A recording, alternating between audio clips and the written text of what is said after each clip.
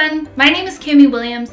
I'm Jessica Lin. I'm Navita Bava. My name is Christine Abernathy. And I'm Jessalyn Tanity, and we are developer advocates here at Facebook Open Source. Today we're going to be answering some of your frequently asked questions about hackathons. And with that, let's go! How do you figure out what to work on at a hackathon? The theme of the F8 hackathon this year is to build together and grow together. When I think of that, I think of the ways we can leverage futuristic tech like the wit.ai voice recognition technology or SparkAR's augmented reality tools to bring people closer together. So off the bat, I'm thinking of things like voice assistants or visual storytelling experiences, or what about AR filters that react to what you're saying? I generally advise hackers to think about something in their lives that they feel could be improved with code. So I find that hackers who have a very clear understanding of the specific thing they're trying to solve for tend to create more interesting projects than hackers who are trying to tackle something really big and vague, which is to say that your project does not need to change the world for it to be successful. Now keep in mind that Facebook has a set of community guidelines that your project needs to follow for it to be judged for prizes. I've included a link in the description below for the full set of rules, but basically, if it wouldn't be appropriate for a 13-year-old, you might have to rethink your project. How do you pitch your project ideas to other hackers? I'll split this question into two parts. First, where to pitch your idea, and then how to pitch your idea. First, where to pitch. Join the Facebook Hackathon group and create a post with your pitch. The link to the group will be provided to you. Next, how to pitch. In the group, create a post and make sure to include the following four. 1. What is the problem that you're trying to solve? 2. What is your proposed solution? 3. What team members, skills, or roles are needed? For example, you may be great at front-end development, but are interested to find teammates with machine learning or design experience. List that out in your post. And lastly, 4. List out which developer tools will be used. This will help potential teammates filter down which projects they will be able to and are interested to join. How do you find a team or collaborators?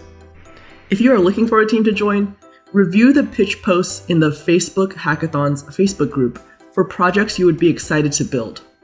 Engage with the person who made the post to learn more about what problems they are trying to solve, their proposed solution, and also which Facebook developer tools they expect the project will need.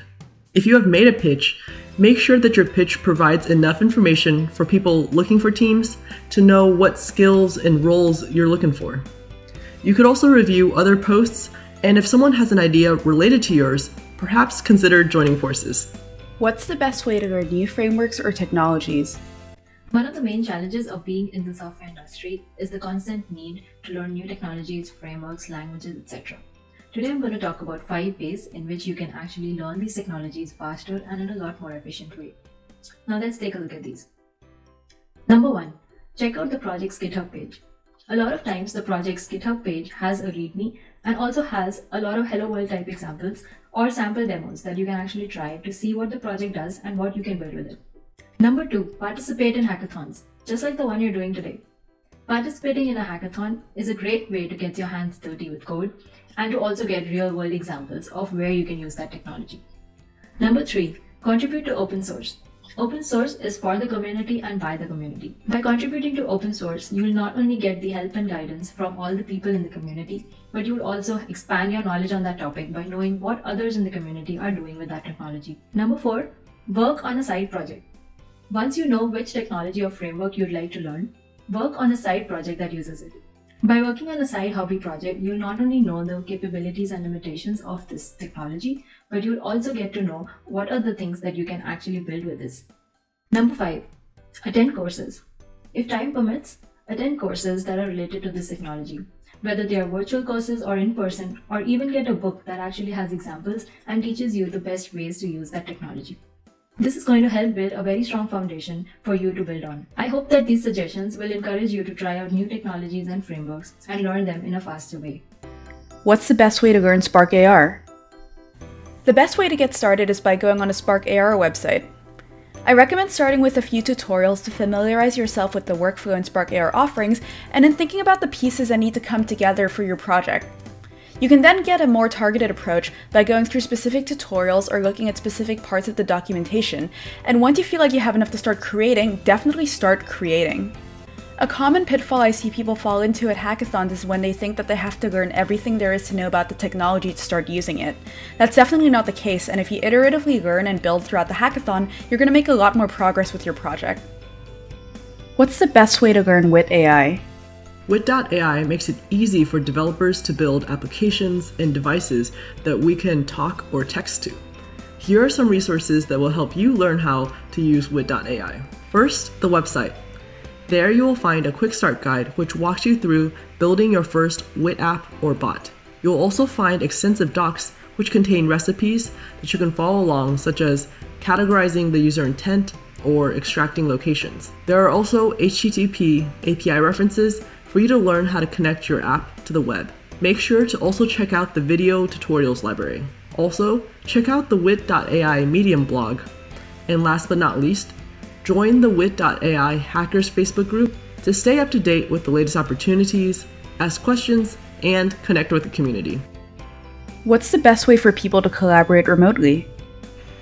Hacking across different time zones can be challenging, but it's doable. These are some of the tools that I would suggest. Most of the time you'll be chatting over Messenger, WhatsApp, or even Slack. When you're ideating or brainstorming, I suggest trying out Mural or Miro. When you have work items, if you want to see how things are progressing, try Trello or GitHub projects. Speaking of GitHub, that's probably where you're going to be storing your source code and collaborating together. And finally, for meetings, time zones are hard, try Doodle. Those are some of the tools that I would recommend. How do you deploy your project? For web apps, I would recommend a service like Heroku, which allows you to deploy applications written in Node, Python, Java, and many other frameworks and languages. For native apps, if it's iOS, try TestFlight. If it's Google, try Firebase. But that's if you're distributing your app with different testers. For the hack, you're probably doing a video submission. And if you have a mobile app that's developed with React Native, you could check out Expo.